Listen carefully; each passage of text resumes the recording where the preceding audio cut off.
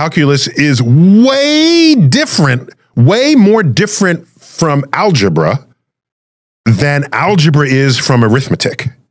Okay? So whatever it took you to get from arithmetic to algebra, what, X? What number is it? Well, it could be any number. How can it be any number? It's in the equation. It's got to be a number. These are the transitions from arithmetic to algebra. The transition from algebra to calculus is more. Okay?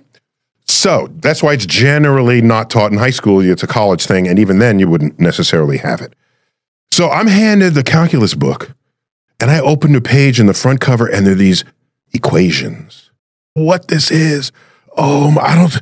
And I said, I will never learn this. That's what I said. That's what I felt. I said this, but I need to know this because the universe is speaking this language.